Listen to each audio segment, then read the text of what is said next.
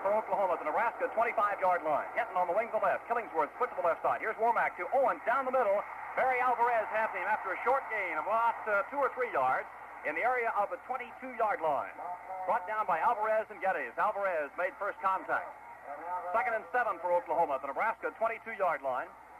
10:13 to go in the third period. Here is Ron Schatz replacing Steve Owens at tailback for Oklahoma.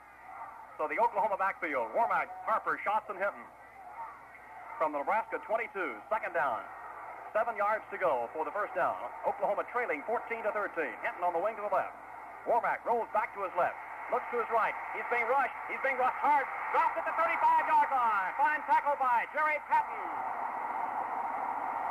And Jim McCord. Patton had him all the way on a good rush, and Warmack loses 13 yards back to the Nebraska 35-yard line on a fine defensive play by Jerry Patton, who was moved to tackle this year. He played in last year.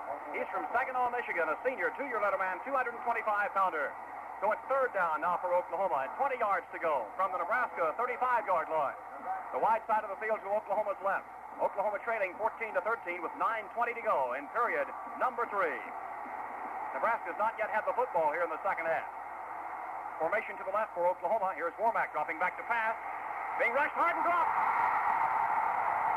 Back to the 45-yard line, a 10-yard loss. Jim McCord threw Warmack for another 10-yard loss, and Oklahoma will be forced to punt from the Nebraska 45 as the Cornhuskers stiffen up on defense. A 4th down play now and 30 yards to go. That time it was Jim McCord getting in and racking up Warmack after a 10-yard loss, and Gordon Wheeler checks in to do the punting chores. 3rd punt in the game for Gordon Wheeler. Alan Larson will be back to receive the punt. He had a fine punt return earlier in the ball game. Stevenson and Miller are also there. They're the short men. Here's Wheeler getting the snap, putting a high punt in the air. Will not go very far. Fair catch signal for, and fumble. The ball is loose.